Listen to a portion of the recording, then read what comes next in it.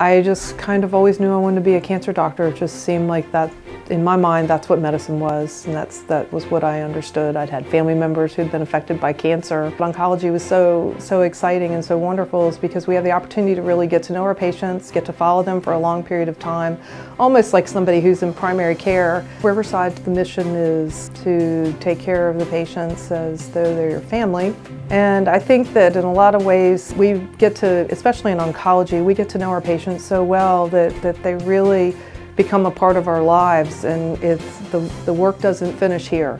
So we're really obligated to these patients and accountable for the things that we do, because when we leave here, we go to the grocery store or we go shopping somewhere else, we run into patients, we run into their families, and we're part of the community. And because of that, you know, we're really taking care of our community members. I think anytime we're taking care of patients, it really takes a team effort. And something that I've tried to emphasize with everyone who works here in the Cancer Center is that everybody plays an important role in the care of the patient.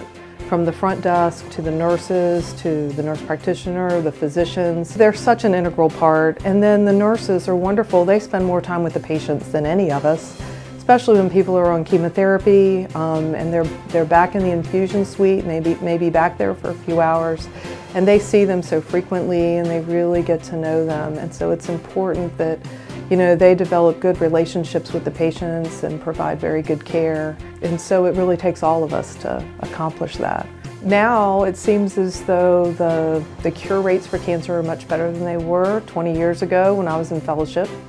So certainly that makes things a lot better. But even for people who present in late stage disease or have a recurrence of their cancer, there's so much more we can do now for them that we couldn't do before. And we can always make a difference. And just knowing that we can always make a difference with patients is just, it really helps us to do our job and get through the day and come back and do it all over again. I'm Dr. Kerbin. I'm a medical oncologist with Riverside Shore Cancer Center.